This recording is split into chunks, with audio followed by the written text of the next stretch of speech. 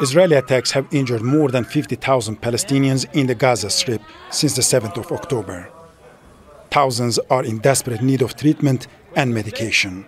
But hospitals are overwhelmed and pharmacies are running low on medicine supplies. If the bombardment does not kill us, we will die from the absence of medicine. For 3 days, I have not been able to find the medicine doctors had prescribed for my son. His body is getting bloated as he has not been able to urinate for days. The health sector in Gaza is paralyzed. More than 2/3 of hospitals and primary healthcare clinics have shut down. And over 300 health workers have been killed in indiscriminate Israeli attacks.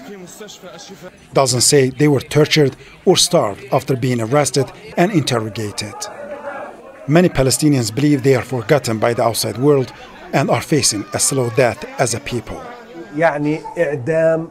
A collective death sentence. While the whole world is preaching on human rights and even animal rights, the Palestinians in Gaza are left without the most basic of treatment of our sick or our children. Palestinian authorities say nearly 9,000 children are injured. Israel's war on Gaza has severely restricted humanitarian aid, including medicine, from entering Gaza.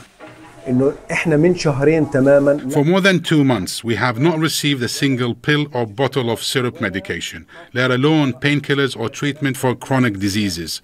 These used to come through the border crossings, which have been closed since the beginning of the war. Children's medications for fever, seizures, and even antibiotics and painkillers are totally absent. The Gaza Strip has been under Israeli siege for more than 17 years, and it was already hard to find medication. Palestinians say now the war is making that far worse. Resul, Serdar, Al Jazeera.